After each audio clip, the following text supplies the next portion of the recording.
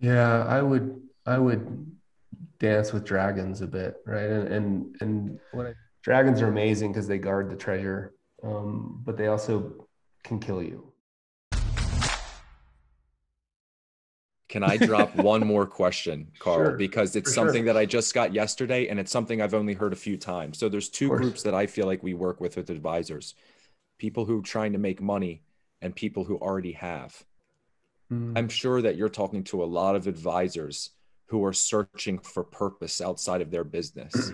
What would you say to somebody who's checked the box and they don't need the money anymore? They don't need new relationships.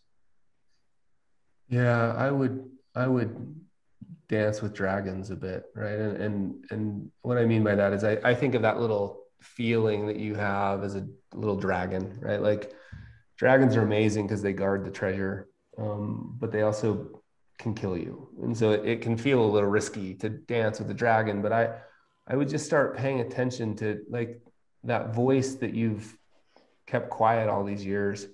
And that voice may be saying, hey, you've got something more to give here. Like my initial reaction is always like, okay, you built a great business. You've got all the money you need. The business is awesome. Could we just take what's in your head and get it out into the world? Like, could you, I think of it, we have a term here called scaling influence. Could we just do what you've been doing at scale? And at that point, maybe you forget like it's not about building the business. Can I write a book? There's some people, TCI Wealth Management in Arizona. Bob, one of the founders, started a foundation for how to, he's really been trying to tackle financial literacy in his own area. Could I write a book that I could share? Could I just believe me? You have stuff in your head that you've forgotten is valuable. Like it's just a byproduct of the work you've been doing. That story you tell about asset allocation, the way you explain risk.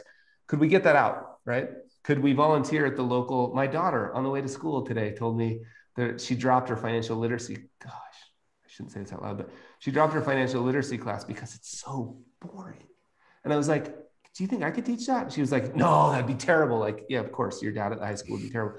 But yeah, could you be involved there? So there's one version. And then the other version is maybe it has nothing to do with what you've been doing, right? Maybe that dragon is saying, hey, remember that wood shop you always wanted to build and you wanted to invite 12 of the local, girls and, the 12-year-old, the 14-year-old boys and girls that are looking for something better to do over to the wood shop once a week and build a chessboard or, like whatever. Like I would just take some time periodically. It's got to be some time where you're quiet. I find it out in the mountains, but wherever you find it. And think, what's the thing that I've always wanted to do? Now that I've got some time and some capital, what's the thing that I've always wanted to do? And then just dance with it a little bit. Don't be scared. Nobody's gonna die. And so that's how I would approach it.